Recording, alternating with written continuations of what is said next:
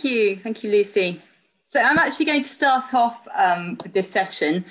My name's Hannah Wilkins. I'm a paediatric respiratory physio from Southampton, and I work for the PCD specialist team down there. And then later on, you're going to be hearing also from Lynne Schofield. She's one of the paediatric PCD physios up in Leeds.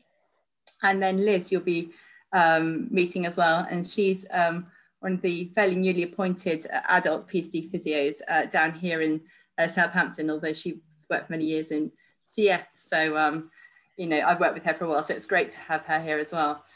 So when Lucy mentioned about doing a physio-related topic, I mean, we always talk about airway clearance, don't we? And I think people are a little bit bored sometimes with us going on and on about airway clearance.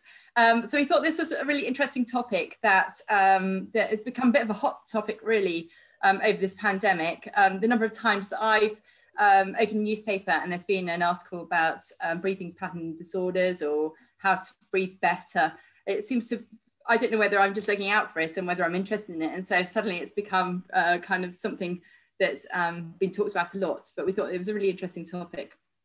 And for most of you, some of you might know a lot about breathing pattern disorders or hyperventilation. There's lots of names that we'll talk about later.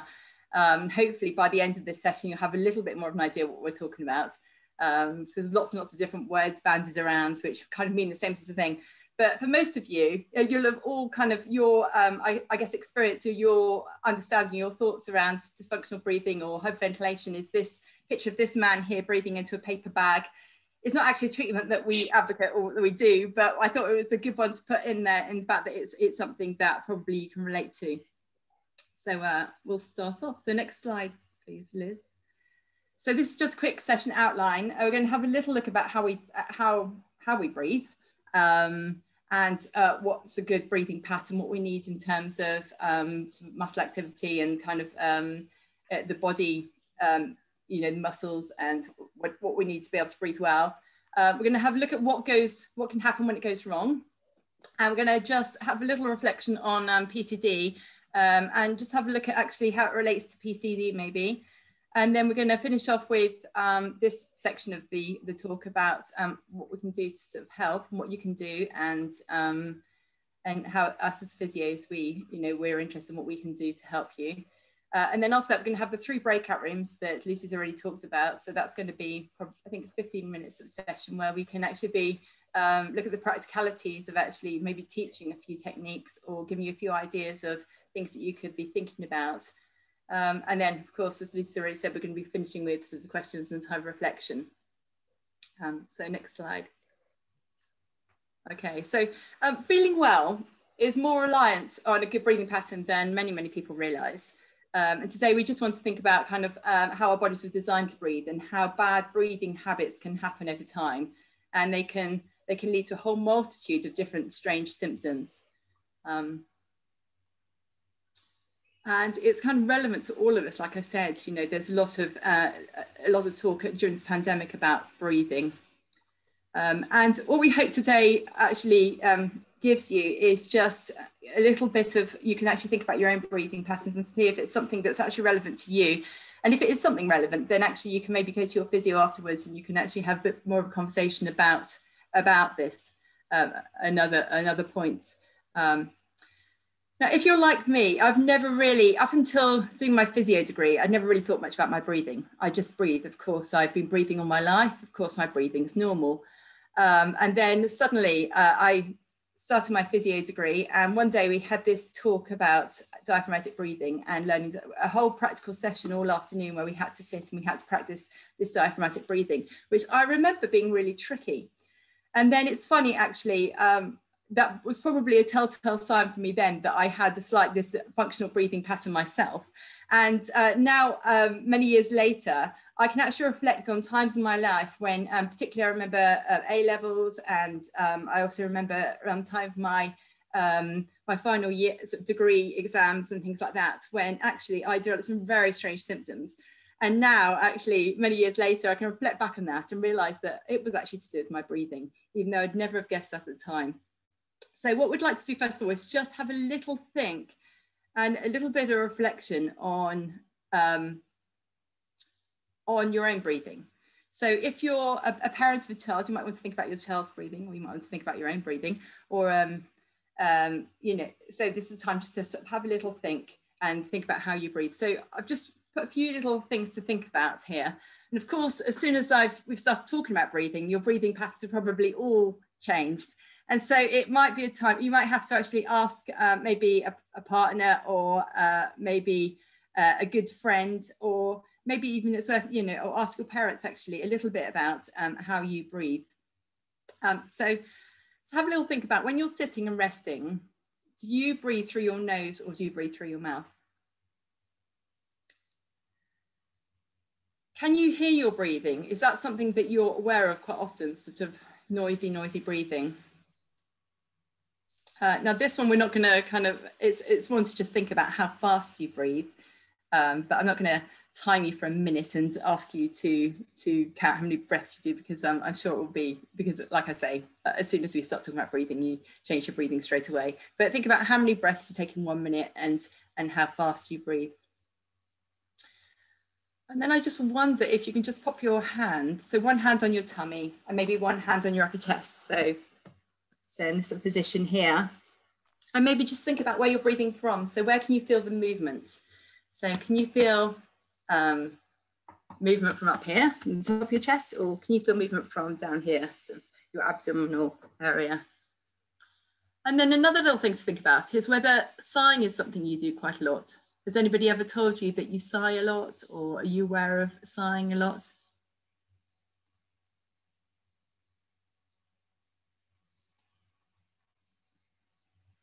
Okay, so while you're thinking about that, we're just going to have a little look next about, so if Liz can put the next slide on.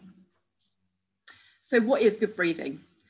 So good breathing is efficient breathing, which means that really it shouldn't take much effort to do. It should be subconscious. You shouldn't have to think about it too much. It should be effortless. It should be relaxed. It should be quiet. And of course, when you breathe, you take in oxygen into your body and then use all that oxygen. And then carbon dioxide, you breathe out carbon dioxide, which is the waste gas of breathing. And the body is very clever at regulating this level of oxygen and level of carbon dioxide in your body. And it's amazing, actually. You don't need to be able to take a lot of air into the body to get the oxygen that you need. The body is surprisingly efficient with oxygen. So you don't need to be gulping in lots of air to get more oxygen into your body. And it's funny, unless you have any kind of medical condition, actually until the age of about 3, most little children, actually their breathing is very normal and they breathe well. But it's when other stresses start coming into your life and you start school and things start happening that actually that's when we start to kind of potentially develop bad habits. Having said that, if you do have if you have a lung condition, then potentially, I guess, abnormal breathing could start before then. Right, next slide. So the next few slides, we're going to have a look at little bit of a look at the different bits of the body that are particularly important to make sure you breathe well. So your diaphragms are really important for breathing. We're going to talk more about that in a minute. Use other muscles as well. So some of the muscles in your shoulders, between your ribs, but your diaphragm is by far the most important muscle for breathing. Breathing through your nose is also quite an important thing. You need to be able to move your lower ribs. A normal breathing rate for an adult is between 12 and 16 breaths a minute at rest, but of course it's faster in children, and in little, the younger you are, the faster your breathing rate will be. And like I say, breathing should be quiet. So next slide. So we'll talk about the diaphragm next. So in normal breathing, 70 to 80% of the work of breathing is done by the diaphragm. And like I say, there are a few other muscles that come into play, but they generally, at rest, it should be mainly the diaphragm that's doing all the work. But the other muscles, when you're exercising, for instance, and you need to take bigger breaths in, then actually the other muscles come into play. But the diaphragm, I don't know if you know much about it. It's a large, strong, flat-shaped muscle, which is attached to the lower edge of the ribs and the spine. And it's made up of muscle fibers that are for strength and endurance, just to keep going. The diaphragm sits below your lungs, so below your chest, below your lungs and heart, this big flat muscle. and above it sort of it splits your chest really from your abdominal contents and your guts, your digestive system. Now, when your diaphragm is relaxed, it's the shape of a dome of an umbrella, so it's dome shaped. And then when you need to breathe, take a breath in, it contracts, and what it does is it flattens down. It sort of flattens down, and really it pushes the abdominal contents down and out. So when we talk about belly breathing and actually where the movement's coming from, what it's actually showing us is where the diaphragm's working well. So the diaphragm, it flattens down, it pushes the abdominal contents, and because your spine behind and your ribs at the side, really the abdominal contents or your digestive system, you can get some movement sideways, but the majority of the movement is going to be forwards into your tummy as the diaphragm pushes down and out. And then, of course, as you breathe out, the diaphragm actually then sort of relaxes and goes into a dome shaped again, and the air, and then you expire, you breathe out. So that's the diaphragm. And like I say, with exercise and things like that, so during exercise and increased activity, the upper chest also opens up a bit and draws the extra air that it needs in. So the next slide is a bit about the nose. Now, the nose is really important as well, because what the nose does is it actually encourages diaphragmatic breathing. It controls how fast and deep we breathe, and it helps to ensure a slow, more regular breathing pattern. If you can imagine the amount of air that you breathe in through your mouth, so you can gulp air in, so you can take far too much air in through your mouth, but from your nose, actually, you can't take as much, because the nose passages are much smaller, then of course, you don't take as much air, but you take in the amount of air that you need. The nose also acts as a filter, which traps small particles such as pollen and dust with all those little hairs in your nose. Another job of the nose is it warms the air that you breathe in and humidifies it, so it moistens it, it warms it, ready for our lungs to receive that air, and it stops it prevents dryness in the airways and the lungs really. And nitric oxide's another thing, but you might have heard something. It's obviously has something a little bit to do with PCD as well.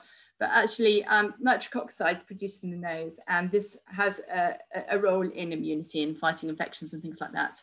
So I won't talk too much anymore about that at the moment, but it's just something of interest. So next slide. So the final thing I was just going to say is also, what you also need to breathe well is you need a chest wall that moves well. So you need to be fairly supple. You need, your ribs to be able to move outwards and inwards, and so basically the ribs need to move well. You need to be supple. Your muscles shouldn't be too tight, and you need the room for the diaphragm to move downwards. So when it moves down, so for instance, in pregnancy, that's always a bit of a tricky one, because of course you've got this baby pushing up in your diaphragm, and it's very difficult for the diaphragm to be able to move properly and efficiently as it should do. So I think that's the end of the kind of what we need to breathe well and normal breathing. At this point, I think I'm handing over to Lynne, and she will talk you through a little bit about what can go wrong. Hi, hopefully my computer is all working well. Could you move on to the next slide for me, please? So I want to talk to you a little bit about dysfunctional breathing, and this is a bit of a funny term, and it might feel like a bit of an alien term, and just to kind of unpick this a little bit. So basically, it means that all of the things that Hannah's talked about, all of those important things that we need to breathe really easily and for our breathing to work really efficiently, something doesn't kind of work right. So something doesn't work as it should do. And normally this is something that's happened over a long period of time. And sometimes it can just be something that happens really subtly. So you may not notice for a long time that this has just been maybe gradually building up. And then it's only once it starts to cause you some symptoms that it becomes apparent to you. A common part of breathing abnormally is over-breathing, so breathing too much, and we'll talk a little bit more in depth about that. But this breathing differently can cause a range of symptoms that can feel like breathing symptoms, so like respiratory symptoms, but it can also feel like symptoms in other parts of your body, which may seem, some of the symptoms that we'll go through today, you'll be maybe surprised that they can be connected and caused by breathing differently, but it really can have a quite a widespread effect on your body that we'll have a talk about. But sometimes people that have dysfunctional breathing will have had lots of different tests that don't kind of identify anything that's medically causing them, but it can be attributed by this to sort of this different breathing pattern. Next slide, please. So dysfunctional breathing is kind of the current name for this, and there's been lots of different names for kind of the same thing over a longer period of time. So you may recognize some of the words that are on the screen as different terms, and this is really kind of just a mixed bag and a bit of an umbrella term of different features of kind of the same thing. And I'm sure at some point the name of this will change again, but at the moment this is kind of the term by which it's known. Next slide, please. So as I said, that a big part of overbreathing, a big part of dysfunctional breathing is overbreathing. So as Hannah described, we breathe in oxygen and we breathe out carbon dioxide, and carbon dioxide is a waste product. So yes, it's one that we want to get rid of, but our body needs a certain level of carbon dioxide to function normally. And if we have too little carbon dioxide, it can cause a bit of a stress response in our body. So it can trigger adrenaline and lots of different symptoms. So your body kind of goes into a bit of almost a fight, a bit of a defensive kind of mode. So you may feel that your breathing gets faster, that your chest tightens, that your heart is racing, you feel a little bit dizzy, almost that kind of panic response. And lots of different things can cause those symptoms, but they can also be caused just by not having enough carbon dioxide. And we may think about hyperventilation as the stuff that you see on TV programs or in films where somebody has something scary happen and they breathe really fast and you see them breathing into a paper bag. And that's when it happens like really acutely in a really short space of time. But more commonly what happens in this condition is that people overbreathe a tiny bit all of the time, and that really adds up to bring down your carbon dioxide levels to a point where if you then breathe a little bit more, it brings on your symptoms. So maybe when you exercise or you go up the stairs or you do lots of huffs and coughs to get rid of your phlegm, that extra bit of breathing more tips you into a point where you get these symptoms. So it's really kind of just recognizing when this is happening and working out what we can do about it. Next slide, please. So there's lots of different things that can cause our breathing pattern to change and to not work as well as it potentially could do. So I'll just touch on a few of these that may kind of sound familiar. So I guess stress and pain is something that is familiar to many of us at different times in our lives. And if we're stressed or we're in pain, it's a really normal response that your body will breathe faster, and that can cause a bit of a different breathing pattern. If we have poor posture, as Hannah mentioned, we need the muscles and the joints and the ribs and everything to work really well to breathe well. And actually, if we have a different posture, that can mean that our muscles can't work quite as well. So that can change your breathing pattern and make you more susceptible to these symptoms. And certainly having an underlying respiratory condition, so something that means that you breathe a little bit differently, again, in itself predisposes you to having some of these symptoms. And it may be that these are things that happen over a long period of time and that we get this gradual creep, or sometimes there can be a point in time that we can pinpoint and say, actually, these symptoms have come on when I've had a chest infection, then I've breathed differently and it's all started from then, or something stressful has happened in my home life and that's kind of triggered things. So it can be both a really gradual onset or sometimes just something that comes on a bit more suddenly. Next slide, please. And this slide is really just to indicate that breathing differently is like a really big umbrella, and lots of people have lots of different features of breathing differently. So some people have more of the breathing related symptoms. Sometimes we'll notice more that the muscles people are using to breathe or the different parts of their chest can be abnormal. Sometimes it's more about the carbon dioxide levels and that element. Sometimes people may find that they have more symptoms that are associated with periods of stress.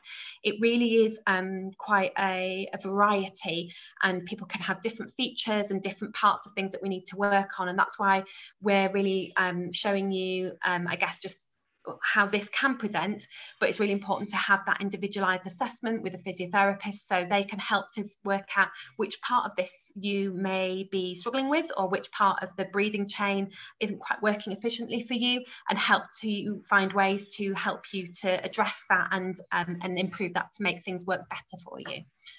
Next slide, and I'm handing over to Liz. Thanks, Lynn.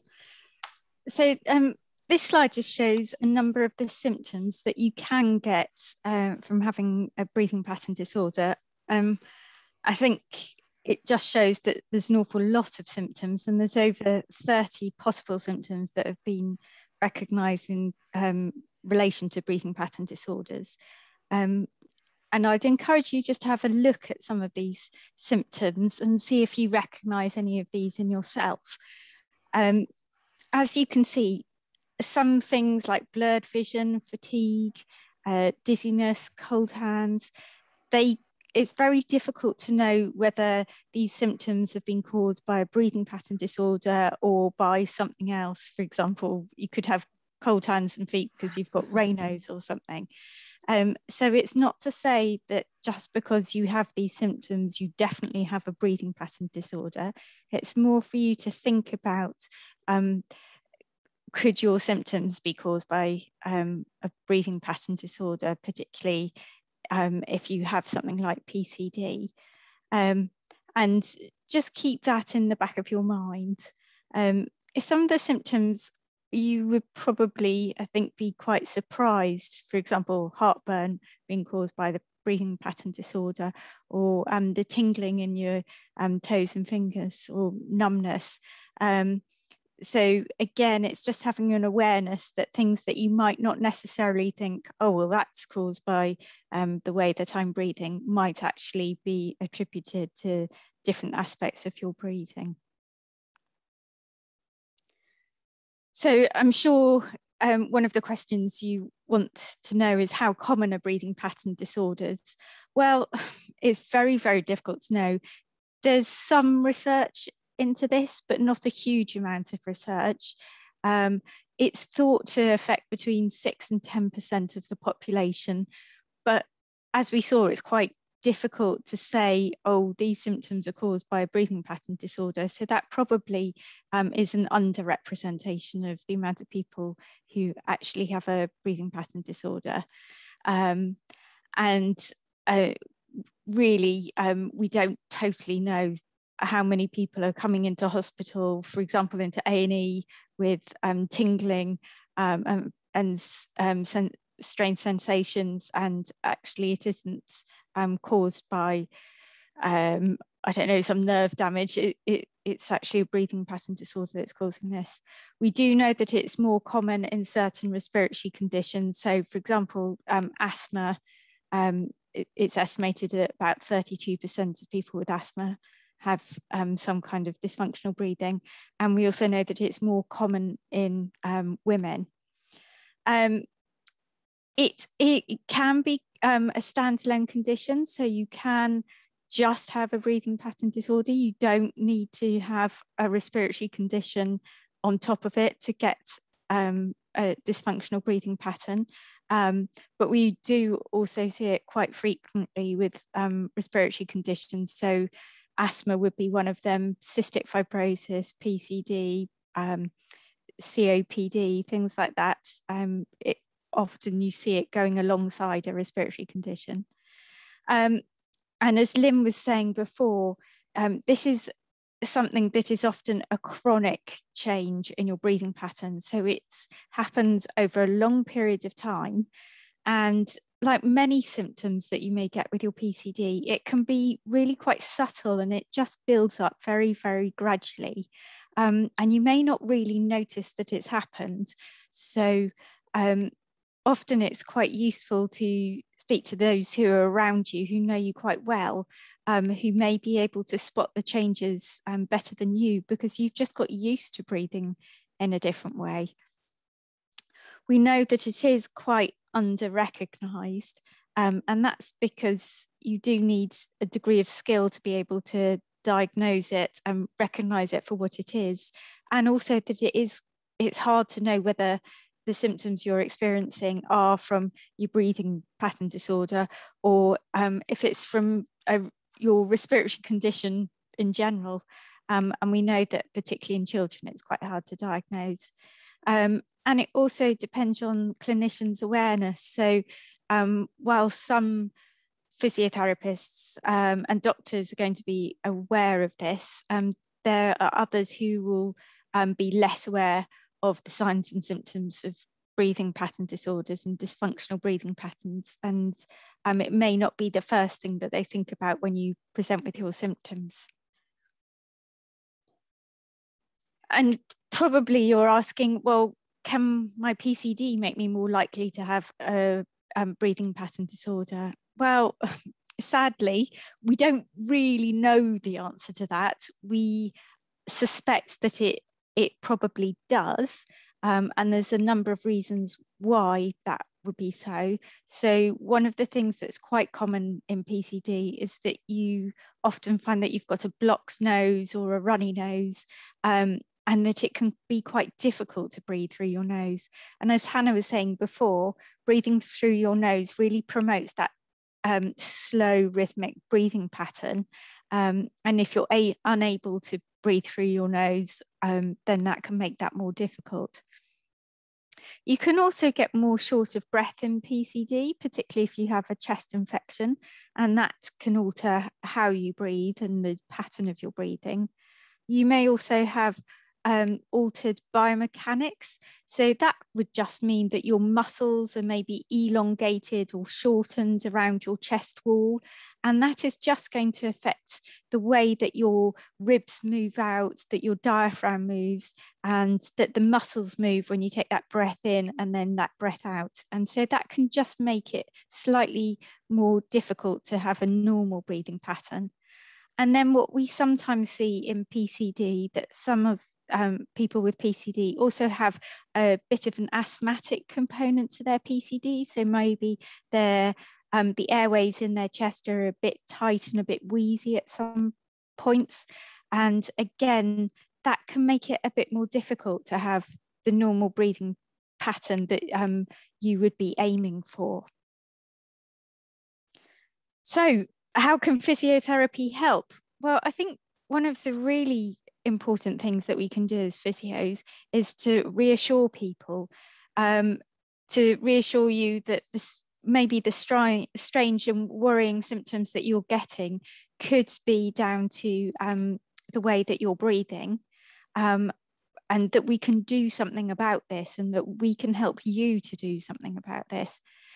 We can help you to encourage you to breathe in what we would term a more normal breathing pattern. So that would be through your nose, using your diaphragm when you, rather than the muscles around your upper chest and your neck. We can give you advice about breathing through your nose. So thinking about doing things like sinus rinse to keep your nose and your sinus nice and clear and make it easier for you to breathe through your nose. We can offer you advice about your muscles and your chest wall shapes. So thinking if your muscles are a bit tight around your chest or around your neck or down around your diaphragm, helping you to do some stretching with that. Thinking about the positioning, so sitting upright, and how you try and breathe when you're thinking about your breathing, to try and get it back into a less dysfunctional breathing pattern. And then we can also help you with probably what you're thinking about in terms of typical physio things. So thinking about using your inhalers, particularly if you've got sort of like an asthma component to your PCD. Thinking about using your nebs so that you're clearing your chest out and your upper airways, so your nose, so it makes it easier for you to breathe through your nose and into your lungs. And then thinking about doing your physio to make your chest nice and clear so that you can get the air down there and the air can come back out, and it's not getting a bit of resistance from any sputum that might be lurking down there. And lastly, we can think with you to think about lifestyle management things. So this might be really simple things to think about. When do you tend to find that your breathing pattern alters a bit? Is there anything that we can do to help that? So a really common one would be, for example, if you find that you have to do a bit of public speaking, and before you do the public speaking, you find that your breathing goes a bit strange and that you tend to be breathing more from your upper chest, which is probably anxiety related. So maybe thinking about doing some relaxation before you do that, and just trying to think about your sleep patterns, what you're eating, what you're drinking, so that you're trying to optimize your health as much as possible to make your breathing as easy and as into a normal breathing pattern. And then thinking for you about how you can help yourself. So I think Hannah has been through this at the beginning. So becoming aware of your own breathing and how it can vary depending on what situation you find yourself in. You really want to think about how fast are you breathing? Where are you breathing from? And are there certain things, certain triggers that change that for you? It can take quite a little while to work out the things that might be triggers for you, particularly as soon as you start to think about your breathing will automatically change, and you tend to breathe faster anyway. So it's trying to sort of almost catch yourself unawares and think, oh, what's my breathing like now? Is this one of my triggers? And what are the things that I'm maybe doing that may not be helping my breathing pattern? And then hopefully you will discuss this with your physio if you think that you may have a breathing pattern disorder, or if you think that you've got some signs and symptoms that might suggest you've got a breathing pattern disorder. And if they give you some exercises, then like all physio exercises, trying to practice them regularly. And practice really is the key. You don't need to do hours and hours and hours of practice for your breathing exercises. It's more important that you do it often, so trying to do it every half hour, every hour, whatever works for you, and just to get your body used to breathing in a more normal way. It will take time, but practice is really going to help with that. So that's the end of the first bit of our presentation. I'm going to stop sharing. And then I think we're going to go into the 3 breakout rooms.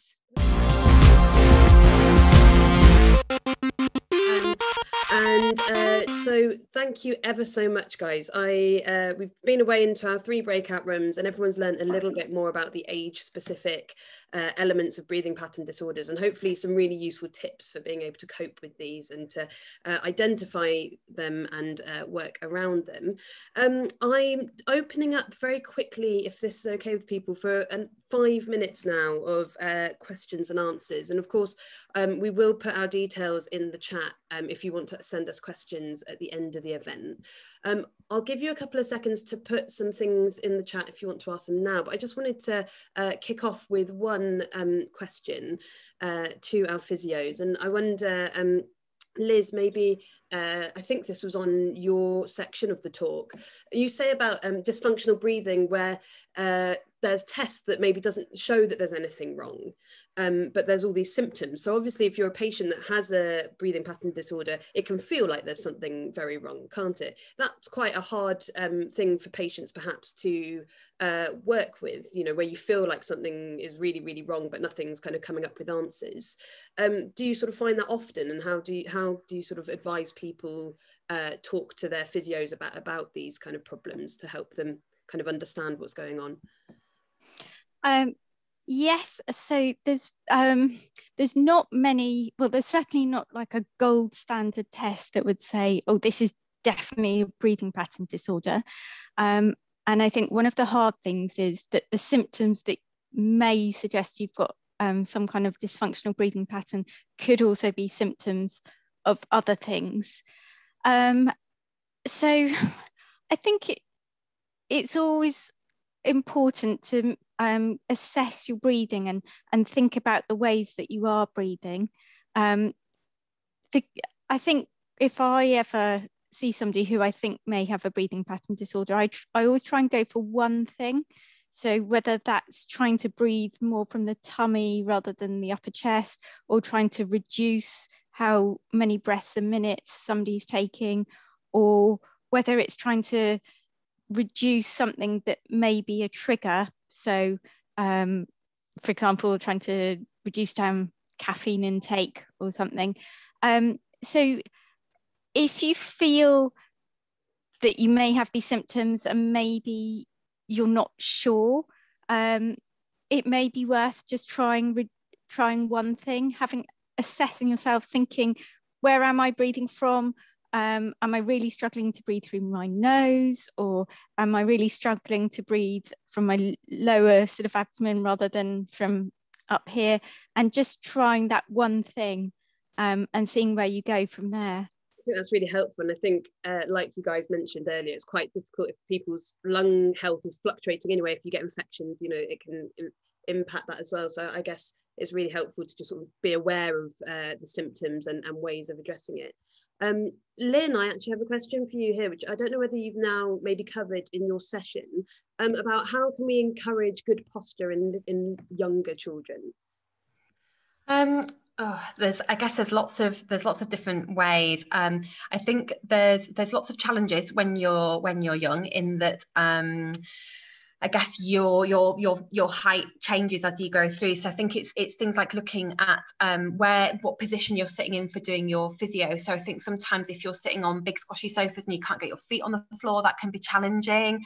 So I'm trying to think about, you know, making it an easy place where you can sit comfortably to do your physio or get into good positions. I guess all just like the general advice. So things about you know, school bags and things that can really affect your posture. So if you're carrying heavy things not in a good way, I think technology poses a bit more of a problem. There's lots of things in life that bring our shoulders forward, so mobile phones, laptops, anything on the computer, but also huffing and coughing.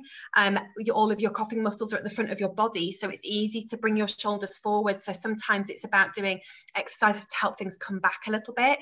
Yoga is fantastic, and there's lots of good kids resources out there now for yoga. And even little things like if you're someone that can breathe through your nose, but breathes through your mouth without realizing it, sometimes spending some time sitting with your hand on your chin, so either reading, because when you're like this, you have to close, well, unless you've got a super strong jaw, you kind of have to close your mouth. So just little things like that, building those bits into your routine can really, really help. But yeah, it's postural stuff. There's, you know, all the general sensible things, and then if there's anything more specific, your physios can really advise you on an individual basis. Amazing, thank you. That's really helpful. I think I don't know if the older PCD lot remember. I used to go to little kids orchestra and I'd play violin. They'd come around and poke you in the back with a bow, and you think, oh, you know, so much. Nice that we've moved on from those days. No, that's really helpful. We've got some in the chat actually. So Myra has asked about caffeine. So Liz, you mentioned that caffeine's a stimulant, but how does that affect your breathing? I think it broke my heart when I heard about the caffeine as well, as it did, I'm sure, Katie and many other people on this call. So how does that affect us, and what do you think about it? I suppose one of the things to say is caffeine will affect different people differently. So some people will get away with drinking 10 cups of coffee a day, and they will be absolutely fine. So don't feel like you've definitely got to stop all your coffee. It will, it acts on your central nervous system. So it's going to speed up your heart rate. It's going to speed up your breathing. And also by speeding up your heart rate, if you're already feeling anxious, it's going to make you feel more anxious. So then that can then tip over into your breathing again. So it can almost be like a vicious circle. So if you're somebody that drinks quite a bit of caffeine, or you think that you're quite susceptible to the effects of caffeine, it's probably worth trying and seeing if it has an effect. That will break many hearts, I'm sure. Sorry. Very helpful. Sorry. It's very helpful because it's so, especially Katie, but it's so common, isn't it? And it's something that maybe people don't really think of. I'm not sure if we still got Hannah on the call. Yes, we have. Hannah, there's a question here as well I've had directly about anxiety and breathing issues. And they say that breathing issues can cause anxiety, but you know, yes. What way round does it go? And yeah, talk to us a little bit about that, please. So anxiety is, I mean, also your breathing is a very normal response to an anxious kind of stimulant, and you know, it's part of the body's kind of like fight, flight. You know, the way we're made is that actually when we face a stressful situation, then our body releases adrenaline, and our heart rate goes up, our respiratory rate goes up, and that's very normal, and it should be normal then. Once that the trigger of that stressful situation sort of goes away, actually for everything to return to normal. But if we do, it's quite common, you know, we talked about all these strange symptoms. Actually, if you start to develop those symptoms, it's very normal then, or any of those symptoms, they're some of them quite worrying, you know, tingling in your fingers, and or dizziness, or that chest pain, panic attacks. They're all things that actually can cause quite a lot of stress, because I mean, certainly the tingling in the fingers can make you think you've got a neurological problem. The gut stuff can make you think you've got irritable bowel or gut problem. You know, they can mimic some quite nasty kind of conditions, and you can start to kind of think and worry that you have these conditions. And actually, as when I used to treat adult patients, not with PCD, but people with hyperventilation or problems with dysfunctional breathing, some of them been around, you know, been seeing loads of specialists. I talked about this in my breakout room, you know, been tested for all these things. And that would just increase their anxiety. So if they start getting symptoms and they think there's something wrong with them, and they're having all these tests, then that's going to make them more anxious, because they think they've got a kind of some nasty condition. And actually that makes the symptoms worse. So you can actually do this, you can spiral downwards quite easily. Sort of, you know, the anxiety of thinking of having the symptoms can actually make the symptoms worse. So you actually get more anxious, and then the symptoms actually can get worse and worse and worse. So you can get into this nasty spiral of actually. There's a lot of cyclical elements to all the kind of symptoms and stuff that's coming up here, and so I can see why it's why a lot of people think that you know might have a breathing pattern disorder but don't realize. And we actually have a question about this in the chat, so someone who is now pretty sure that they've got one, they're a very testy mouth breather, they get regularly exhausted, sighing, yawning and gulping. And I tell you what, I saw the screens when you said if you sigh a lot, and I saw Myra look at me and go, do I, you know, everyone, yeah, we're all sighing. So obviously it's quite common, and he's saying he doesn't know how to, you know, genuinely doesn't know how to breathe from the diaphragm or stomach. And this common feeling, I think, for a lot of people, what to do when you feel like you're not getting enough air. So are there any tips about that kind of, you know, gulping, what to do when you feel like you're not got enough air? I don't know whether Liz, do you have any tips on that, or anyone actually? Sorry. I suppose the first thing I'd say is, even though you feel like you're not getting enough air, don't worry, you are getting enough air. Your lungs are amazing, and you really only need a little bit of your lung to get enough oxygen into your body. So although it feels a really uncomfortable feeling, actually you will be getting enough air in. It's just your brain saying to your body, but I want to take this huge, enormous breath, and actually you don't need to. Your brain's just got it a bit wrong. If you're really struggling to know how to breathe from your tummy, I'd probably say go and speak to a physio, and And if you go to a PCD centre, which I presume you all do, then I'm going to speak to a PCD physio. And with the wonders of video conferencing and stuff, we can talk you through how to do that. Yeah, and I think a lot of things today, everyone should really be aware that if you think, oh, this might be me, definitely talk about it with your physio. No, they're not going to think, oh, why is this person bringing this up now? And I think getting that one-to-one advice is really, really helpful. I think the other thing, oh, sorry. The other thing I was just going to say also, I think reassurance as well is half the problem. Once you realise that you haven't got some nasty condition and this is what it is, you can kind of, the reassurance of knowing that actually does, it goes a long way to actually helping you to actually manage it. Absolutely, thank you. So I'm going to go for one last question now, because I realise we're being very, very mean and taking all of our lovely physios' time when they probably want to be eating their dinner. We've got a question for Lynne. So any tips on trying to get a 4-year-old to do longer huffs and not really hard quick huffs? And that is the $1,000,000 question, I think. So a good one to end on, definitely. Yeah, I think it's hard, because I think when you feel like there's something there, you just want to huff as hard as possible, feeling like you can get rid of it. And yeah, it can be really tricky. And I think when you're younger, some of it is reassurance that even though the phlegm doesn't immediately come out, that's okay. So changing that expectation, and sometimes it's tapping into what works for the young person. So some young people respond well to kind of animal concepts. So imagining that if you do a big huff, that's like a big dragon huff, but actually we want you to huff like a mouse so that we can't really hear you, and you automatically will grade that huff down and do a smaller huff and a more gentle huff, and sort of, you know, almost imagining or having like a baby mouse, a mummy mouse and a daddy mouse, you know, just kind of trying to grade it and putting it into a term where they understand. Or sometimes if we're struggling to teach people to huff harder, we'll use like the cardboard tubes that you might use when you do your lung function, and having a cotton wool ball and trying to blow it, and the opposite. So if you're wanting to huff more gently, trying to make the cotton wool ball wobble but not move, or just not make it wobble at all, so that you're more gentle, so that you've got that visual sense of what you're doing. So sometimes it's thinking outside the box and trying to find a way to key in with either imagination or with something visual to get them to do what you know, to try and achieve what you're hoping for. Thank you ever so much. I think that's really useful. I like the idea of the mummy mouse, daddy mouse and baby mouse idea. I think us adults are going to be getting very creative in the weeks to come. Guys, thank you ever so much. I know this has been a really useful session for everyone. I realise we haven't got through all the questions, but hopefully if you don't mind, we will email you maybe a few follow-up questions that we can send round to people, and also some resources. So then Hannah, Liz and Lynne have provided some resources that we are going to send out to you. I'm going to send that out to you tomorrow. So that will be my, not this evening, but tomorrow. But yeah, thank you ever so much, everyone, for coming, and especially to our physios, who we would be pretty miserable without you, and you're very, very important in all of our lives.